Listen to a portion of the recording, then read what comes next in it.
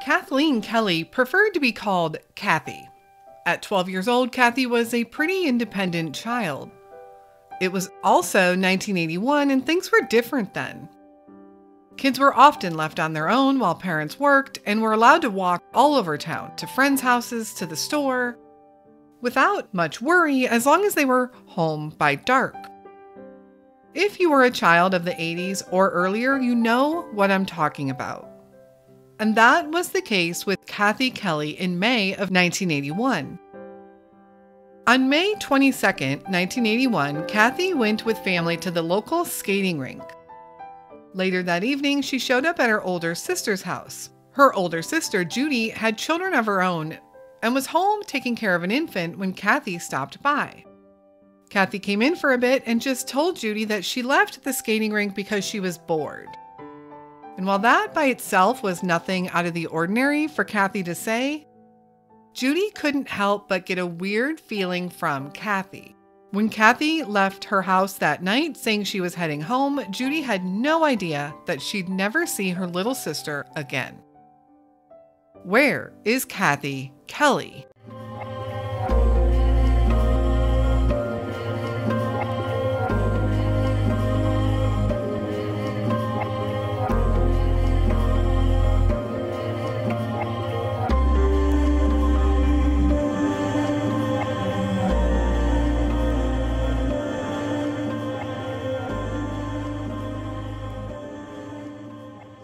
Hello, and welcome to the Where Are They podcast, and a bonus episode taking us back to 1981.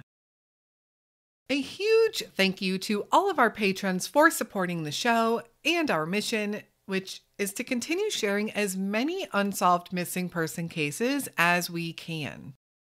News and information traveled differently in 1981, so cases this old are always harder to dig up information on. We do know that Kathleen Kelly was born on February 20th, 1969 in California. She had an older brother, Robert, who was about 5 years older than her. And after her father died, her mother, Annabelle Kelly, moved the family to Pittsburgh, Pennsylvania to be closer to relatives. Annabelle had another daughter too, and possibly other children, but we do know that she had an older daughter named Judith, and Judith was quite a bit older than Kathleen. In fact, she had children of her own before Kathleen was even born. It's also referenced that Kathleen preferred to be called Kathy, so I will call her Kathy from here on out. During the time leading up to Kathy's disappearance, she was living a troubled life at home, although the specifics of that we don't know. It is believed that certain family members didn't want to speak up or say anything while some people were still alive, which makes Kathy's life all the more mysterious. On May 22nd, 1981, several of Kathy's family members went to the Chess Arena skating rink to hang out for the night. At some point that evening, Kathy left the skating rink and walked to her sister's house. Her sister, Judy, even though she was 25 years older than Kathy, had a pretty close relationship with her. Judy had 2 teenagers of her own who had also gone skating that night, but she had stayed home with her infant. Judy also worked at the rink, as did her husband, so they spent many evenings there with the children. Kathy came in the house, and when Judy asked her why she had left the skating rink, Kathy told her that she was just bored there. And this was nothing out of the ordinary for Kathy, and Judy was not surprised. Kathy, as did most kids in those days, walked everywhere around town anyways, so to walk to her sister's house was not unusual. This skating rink, which is no longer there today, was on Pittsburgh Street in Cheswick, Pennsylvania. And her sister Judy lived over on Maxwell Street, which was under a mile walk. So it's really not hard to imagine a 12-year-old girl getting bored at the skating rink and heading out to walk to her sister's. Judy said that Kathy stayed for about an hour and then Kathy got up to leave. Judy remembers asking her if she was sure she wanted to walk home. And even though Kathy said yes, Judy had the feeling that there was something Kathy wasn't telling her. Kathy walked out the door and headed towards her home. I studied the map for a while to kind of get a feel for how far Kathy had to walk and for the area, and it really wasn't far at all. Even though the skating rink was in Cheswick and her home was in Springdale, it was just about 2 miles away. And her sister's house was right in the middle of the two, so her path that night makes complete sense. Judy couldn't remember exactly what time Kathy headed out, or even if it was dark yet or not. And Kathy was never seen or heard from again.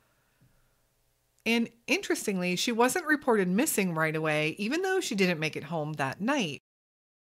Judy said that she believed that Kathy had finally run away from home. In fact, during one interview, well after Kathy's disappearance, Judy said, quote, "My initial thought was, thank God she's gone and out of that house. Then it was, I lost my best friend. I never thought that she would never come back." Initially, Kathy is reported as a runaway and no one really looks for her, which is extremely sad. She was only 12. Judy said that law enforcement didn't have any searches and there were no organized searches by the family or the public. In fact, even as I researched this case, I came across a comment from a woman claiming to be Kathy's aunt who said that Kathy actually disappeared in 1980, not 1981, and they just finally took it seriously and logged it in the system in 1981. So we believe Kathy was last seen in Cheswick, Pennsylvania on May 22nd, 1981, but it very well might be May 22nd, 1980. And that is so frustrating for so many reasons. Does this mean a whole year went by with no one really looking for this missing 12-year-old girl? What if items or even remains were found and identified to be older than 1981? No one would connect them to Kathy, thinking she wasn't missing yet. But maybe she was. This is overall just a very sad situation. Kathy's mom, Annabelle, did say many times to people throughout the years that she prayed she would have answers and would find Kathy while she was still alive. She would not get her wish, however, as she passed away in 2009, with her 4 children being listed as survivors in her obituary, and that included Kathleen.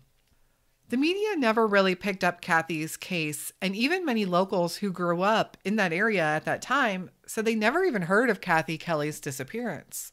And while her family believed she had run away due to circumstances, and I believe they could very well be right, how does a 12-year-old hit the streets and survive? Did she have a plan? Did she have help? The family continued to refuse to elaborate on what they meant by tough home life because certain people were still alive. But I want to know, are they still alive? Does it even matter now? It's been 41 years. There are some things I want to look at a little bit closer here in this case. First is the number of children who went missing from that area around that time frame. Michelle Reidenbach disappeared from Evans City, Pennsylvania on September 22nd, 1981. This was about 30 miles from Cheswick, Pennsylvania. Tony McNatt Chiappetta vanished from Clinton, Pennsylvania on November 5th, 1981. Sherry Mahan disappeared in 1985 from a small town about 20 miles from Cheswick. Christine Gunther vanished on October 26, 1981, also from a small town 35 miles from Cheswick. Sadly, Christine would be found deceased a week later. The other young girls have never been found. The other girls also received a fair amount of media attention, while Kathy Kelly's case still went completely under the radar.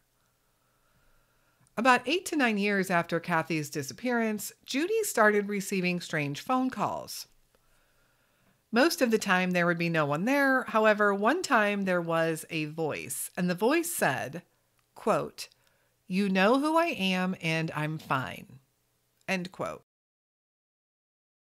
Judy believed it was very possibly her sister Kathy. But was it Kathy or was it a prank? There have been phone calls like that linked to missing person cases in the past. Antoinette Cayedito, a case I covered last year, was the story of a young girl that disappeared in New Mexico back in 1986, and is another case in which some odd phone calls were received that were believed to have possibly been Antoinette. Did cases like this hit the news and give pranksters ideas? Authorities never linked the cases of Michelle, Tony, Sherry, Christine, and Kathy, but all were young girls vanished during a short window of time and from relatively the same general area around Pittsburgh, Pennsylvania. And I do realize there might not be any hard evidence to officially connect them, but it sure seems an odd and terrible coincidence to me. In looking at the map, there's some connected highways between all of these areas, including the Pennsylvania Turnpike, which would make taking someone and leaving the area quickly very possible, especially in the early 80s. What also really concerns me is the area that the skating rink was in, which was right on the banks of the Allegheny River. The river basically ran through town, very close to the rink, Judy's house, and Kathy's house. So we do have a few main theories and possibilities in this case. Theory number 1, Kathy ran away and is alive and well somewhere. I only wonder if this is the case, how was she able to do it? How was she able to support herself and survive? And why not come back to the family as time went on? But maybe she was still too scared or even traumatized. Perhaps it was Kathy that called to let Judy know that she was okay, but had no intentions of ever coming back. Theory number 2. Kathy met with foul play that night at the hands of a stranger or a serial killer. She was a young child walking home alone. Could someone have seen a crime of opportunity? I absolutely believe this is a possibility too, especially in light of the other girls also vanishing from the Pittsburgh area around the same time. Theory number 3. Kathy met with foul play that night at the hands of someone she knew. What kind of troubles were happening at the home? Could it be someone Kathy knew that found her walking that night and did something to her? There are some reports that state that Kathy was also seen that night getting into an unidentified car. I want to mention that as a possibility, but I don't believe those reports were ever 100% confirmed. What do you think happened to 12-year-old Kathy Kelly? Do you think the cases of the missing girls could be connected? In 1981, Kathy was described as a Caucasian female, brown hair and brown eyes, standing 5 foot 2 inches tall and weighing around 100 pounds. She was wearing a gold cross necklace on the night she disappeared. If you have any information on the whereabouts of Kathy Kelly, or any information at all about her case, please contact the Springdale Police Department at 724-274-9022. Thank you so much for listening to Kathy's story, a tragic story from a long time ago that still remains unsolved. Please share Kathy's story, and let's hope this is a cold case that we can see solved in the near future. Thank you also for being a supporter of the show. Please remember you can reach me anytime at canwefindthem@gmail.com with any feedback, questions, or case suggestions. We will be back again next week with another Unsolved Missing Person episode. And until then, stay safe and hug your loved ones.